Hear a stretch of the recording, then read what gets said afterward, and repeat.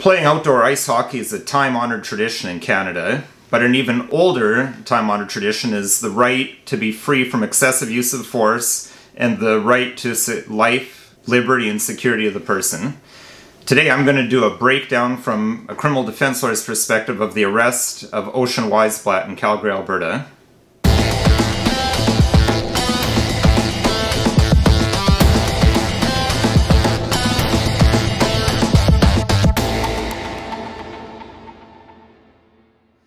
Hello, my name's Nicholas Wansbutter. I'm a criminal defense lawyer in Stratford, Ontario, and this is Don't Talk TV. On Thursday, the 17th of December 2020, a young man named Ocean Weisblatt and his friends were apparently playing hockey at an outdoor rink in Calgary. As I understand it from the news reports I've read, Calgary police arrived on the scene, and at that point there were something in the range of 10 to 15 people on the ice, and Calgary police allegedly ordered them to leave. What happened after that, or at least portions of it, have been captured on video and shared in social media. I found one clip that was a little over 4 minutes, broadcast by a YouTuber with the lovely name Your Wife's Boyfriend. So I hope that individual doesn't mind that I'm using their video, because it's the most complete record of this interaction that I could find. Now the video starts partway through the action, so I don't know exactly what happened before that. Did police tell Mr. Weisblatt that he was under arrest, and did they advise him for the reason of his arrest? You're going against the health regulations in Alberta. What is it? What's the health regulation? Get off the ice. So here we see the officers saying you're in violation of health laws. Mr. Weisblatt asks what health regulation he's in violation of, and the officer simply says, "Get off the ice." So it appears to me that he wasn't yet being arrested at this point. This is the thing. We've told you that you're going against the health regulations. Ocean. Yeah, but what is the health regulation? Ocean. I don't know the health regulation. Just shut up. Let's go. Let's just go. Hey, let's go. What's his name? We're just gonna go. You're welcome to go, but you might want to help your friend. Yeah, he's What's his name? We're just gonna grab him. He's gonna go. It's not a gun. It's a taser, and he's under arrest. So this is the first time we hear that he's under arrest. The officer isn't telling Mr. Weisblatt he's under arrest. She's telling his friends that he's under arrest. Now, she is correct that police are justified in using reasonable force in order to effect an arrest, but what the officer is missing out on is that Section 10A of the Charter says that every person has the right, upon arrest or detention, to be advised promptly of the reasons therefor. So at this point, I haven't seen that. Mr. Weisblatt has asked several reasons why police are telling him to get off the ice. I think the inference is he's asking why is he being detained. They have a duty to advise him, and so far I haven't seen anything that could be described as an exigent or dynamic situation that would prevent the police from advising him of that right. So now here we see for the first time the police advising Mr. Weisblatt directly that he's under arrest, and they immediately lay hands on him.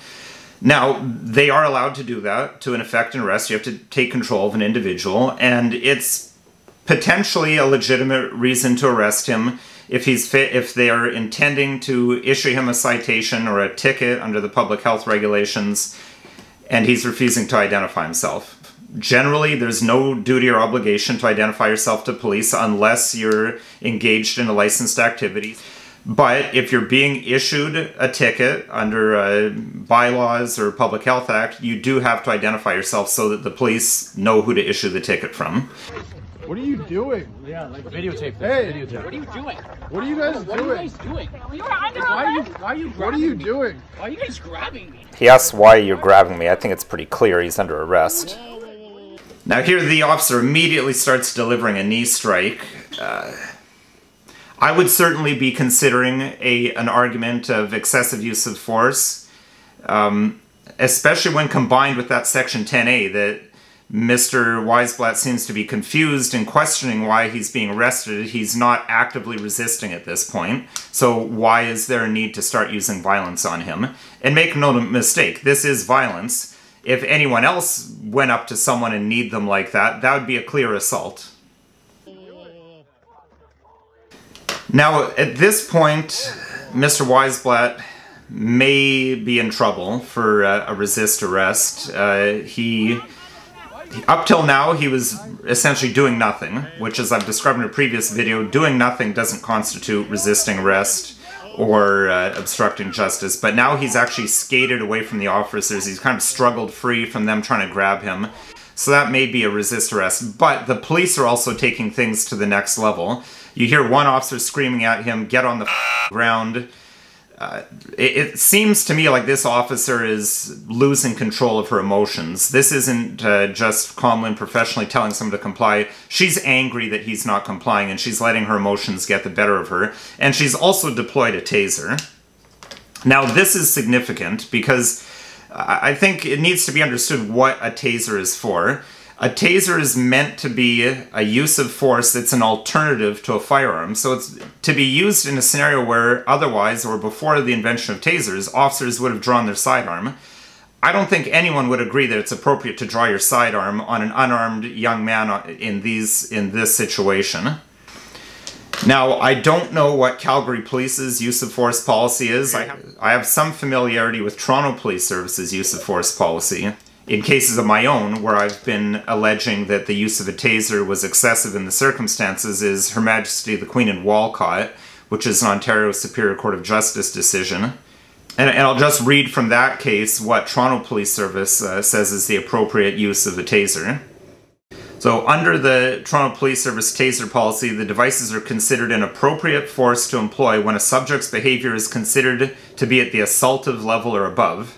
The TPS taser policy provides that police officers may use a taser as a force option to prevent themselves from being overpowered when violently attacked, to prevent a prisoner from being taken from police custody, to disarm an apparently dangerous person armed with an offensive weapon, to control a potentially violent situation when other use of force alternatives are not available, or for any other lawful and justifiable purpose.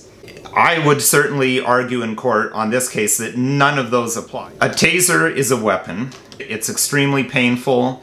It's meant for self-defense. And to use a weapon that inflicts pain like that to get someone to do what you want them to do is the dictionary definition of torture. Inflicting pain to make someone do what you want them to do. And that's clearly what Section 7 of the Charter guards against, and what Section 12, the right to be free from cruel and unusual punishment, protects against as well. Ocean! Right now! Why are you tasering? Like, what? You are not! Ocean, just get off the ice. Ocean, just get off the ice! So the officer continues to threaten him. He asks again, why? Now he's asking, why are you going to taser me? And she doesn't give any answer. Then things start getting rough. What are you guys doing? Dude, Like, Ocean. Guys, they're trying to get compliance. Okay, please back off, okay? Hey, peace. Now, at this point, Mr. Weisblatt's continuing to not get on the ground. He really should have gotten on the ground at this point. My advice to clients is always be polite, be respectful, and be compliant with police, and let me argue over whether your arrest was lawful when it gets to court. He is not leaving. I just asked. I'm just going to speed us up a little bit here to get us to the good stuff. Ocean, don't taser me. I'll get handcuffed. Get on the ground then! Get on the ground! Handcuff me! what are you doing? Now I pause here again because here the officer is, in my view, almost unhinged. You hear her again screaming, "Get on the ground."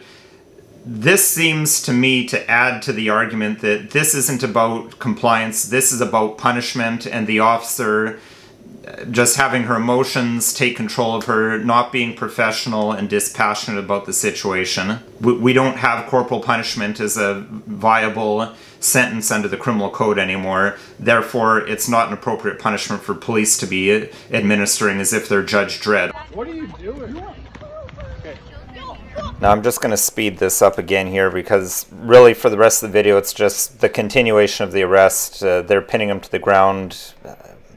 They're trying, it's not clear what they're trying to do. If police in Canada didn't refuse to wear body cameras, maybe it would be clear that he's refusing to put his hands behind his back or something like that. By the end of the video, it seems that Mr. Weisblatt has been arrested for obstruction of justice and resisting arrest. But again, if I were counsel for Mr. Weisblatt, there's several, just to summarize, there's several charter arguments I'd make. I'd argue Section 9 over whether his arrest was lawful in the first place, whether the law meets charter scrutiny under which he is being arrested.